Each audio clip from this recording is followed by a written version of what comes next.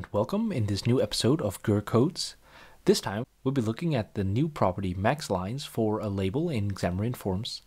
Actually, this property has been implemented by me. There was an issue for it that people wanted to have a maximum amount of lines on a label, and I've implemented it and opened a pull request, as I do for many things on the Xamarin.Forms repository. Because it's all open source, so you can just go out and implement all the stuff on your own. And yeah, the pull request got accepted, so now you have the ability to use the MaxLines property on a label. And let's see how that looks like. So here we have just a file new solution, and here on line 5 you can see the default label that is generated out of the template for you. And here we can add the MaxLines. So here it is, the new property MaxLines. It doesn't have any comments. I probably should have added that as well.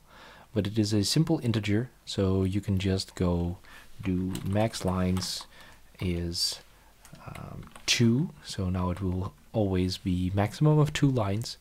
And when I run this on iOS and we wait till the simulator comes up, then yeah, we don't really see that much of a difference because of course our label is only 1 line right now.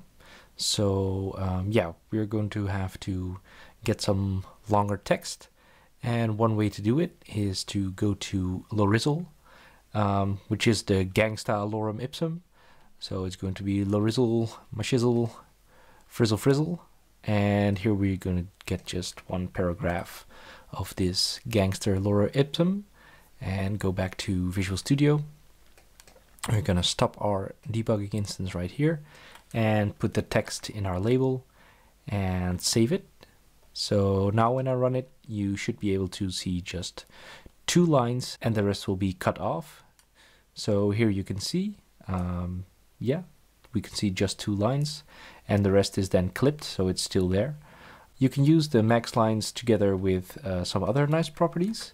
So if we just get these in the front so we don't get distracted by the long text here. And you can also use it with a line break mode. So here we have line break mode, and we can set it to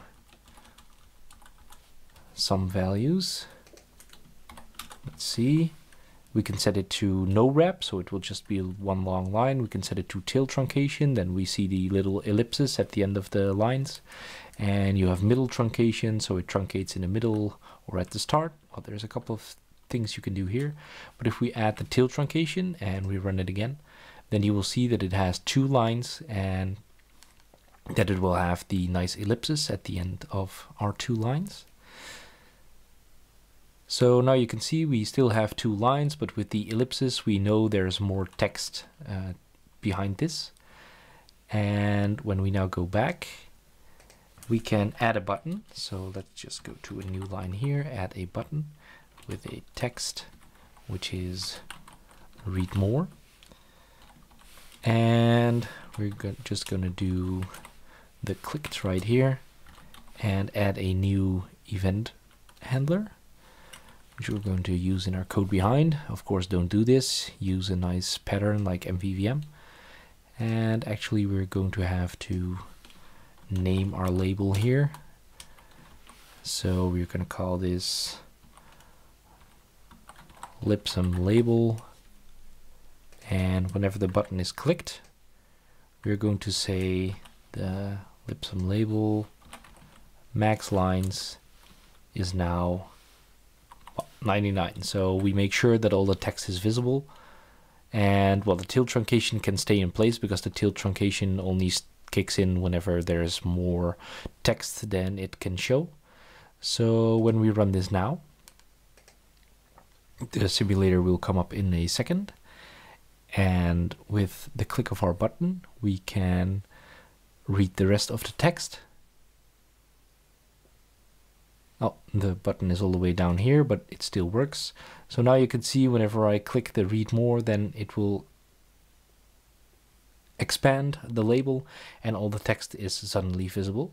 So you can use this. Let's put our button also where our label is. And let's do this more in kind of a toggle button. So